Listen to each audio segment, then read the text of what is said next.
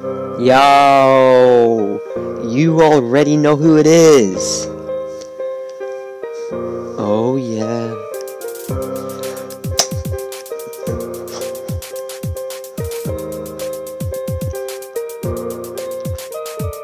Wait, now let me introduce myself. I'll do it really quick. Hi, my name is Daniel and I'm 5'6". Like drawing and making music. I don't have many friends, but my life was going smooth until that came to an end. 4 assholes wearing masks came and blew up our school. Didn't give me a chance to fight back. I looked like a fool. So the Whipwater survivor grabbed me with my crush. We both set out to defeat those bastards and make the blood gush. The knockout celebrated their cash laid in form of a trophy our school had since long ago, but there was one little loose end that they had to tie. They wanted to track us down and make sure we both died.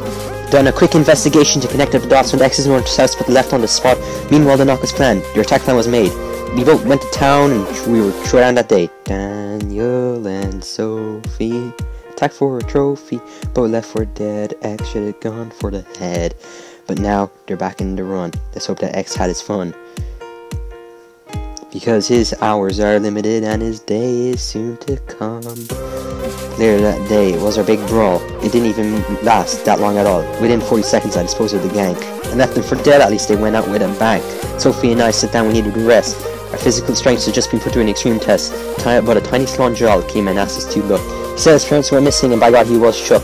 That night I watched some TV and after looking around, unfortunately his parents were nowhere to be found. The police thought it was gang war and I was satisfied knowing my enemies died, but it seems that I was wrong because one of them lived. The guy with stars in his eyes capturing the parents' kids. Once we realized we tracked down the child again.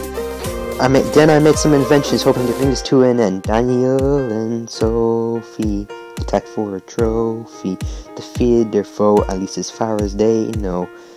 But now the Starman is back and he won't cut them some slack.